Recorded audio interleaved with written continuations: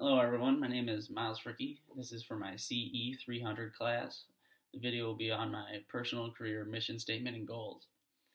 The long-term goals and how it connects to my values and when I'm at my best are what I'm going to talk about, and the values that are going to key on are independence and freedom, integrity and truth, and job stability. My long-term goal is to own my own company.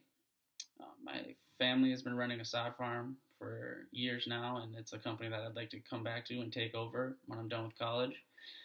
And I can see all these values play into the day-to-day operations.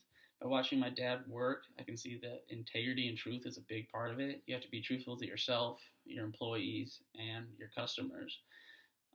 You got to be truthful in prices and the way you're going to create a product for them to keep coming back to.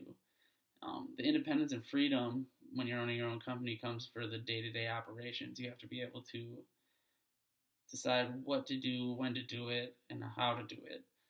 And the freedom in having trust in yourself and your employees to make the right decisions while they're alone working, and integrity is a big part of that as well. The job stability is what you create yourself when you own your own company. I feel like you have to make the decisions of when to spend money, when not to spend money, when to do this and when not to do this. And that's all something I'm really looking forward to, tackling that and watching a company grow.